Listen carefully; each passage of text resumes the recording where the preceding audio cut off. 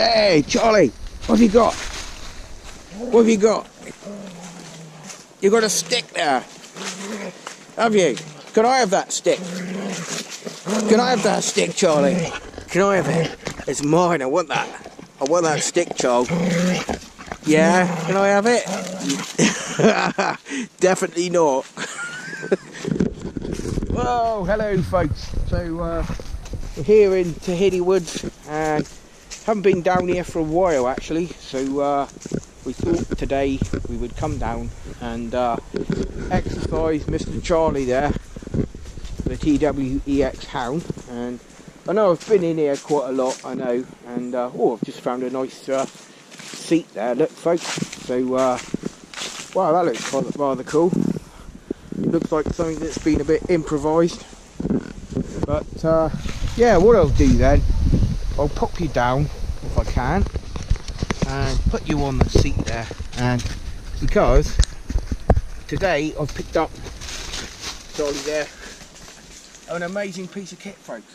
I picked up this new MTP modern military windproof smock, and it's pretty amazing folks. It's in brilliant condition, and it came with some military patches and stuff on it. You've got these velcro pads and stuff here, but I took them off obviously for you know, because there's no point wearing anything that you're not entitled to, which is fine. And having never properly served in the military, then that's not fair enough. But it's brilliant folks. It's got so many pockets on it. It's got double zip as well, and underneath I'm wearing the extreme cold weather liner, which is brilliant. And I've been told they're a bit hard to get hold of at the moment.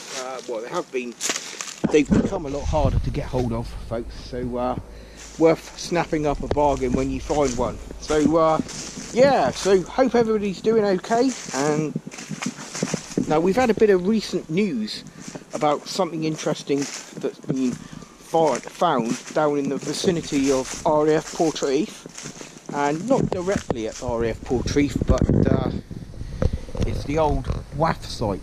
Now obviously in World War II then there was a large part of the camp that was outside of the perimeter of the airfield, that was where the technical site, workshops, and of course the Women's Royal Air Force were there as well. All the Women's Auxiliary Air Force, the WAFs, and there was a large encampment there, which, well, when I say an encampment, it was lots of Nissen huts and facilities for them.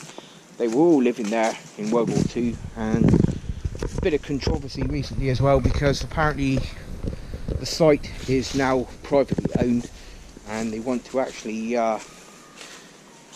build houses folks. Yes, they want to build houses down there, which is not brilliant, but you know, it's obviously lots of history.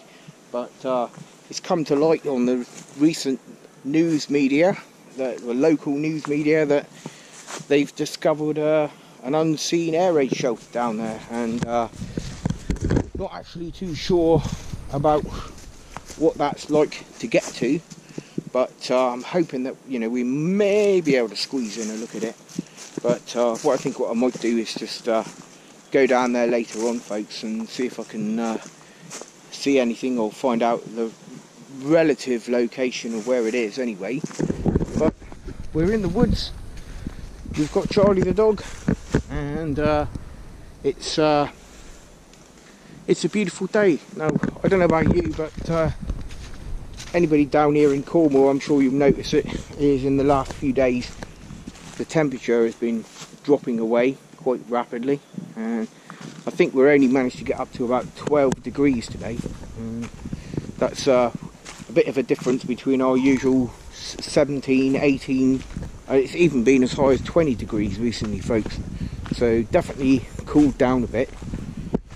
And we're going into this shaded area here folks, and yeah, no, obviously I've had a bad back recently, and I'm glad to say that for now that's kind of like eased off, which is great, and I'm looking forward to getting back into doing stuff. And Charlie down there is, I think it's a squirrel. Yeah, it's a squirrel, folks. There's tons of squirrels in the woods here, and Charlie's very good at finding them. Did you get one, Charlie? Eh? Did you find it?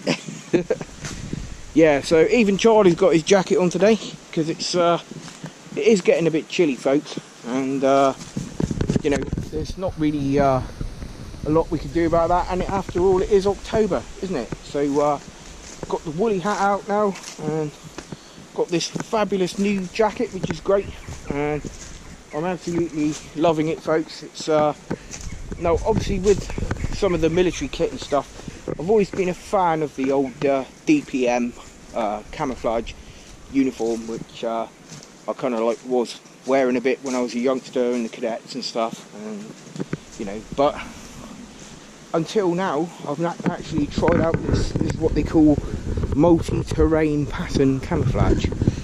So we'll give it a go and we'll see what's what.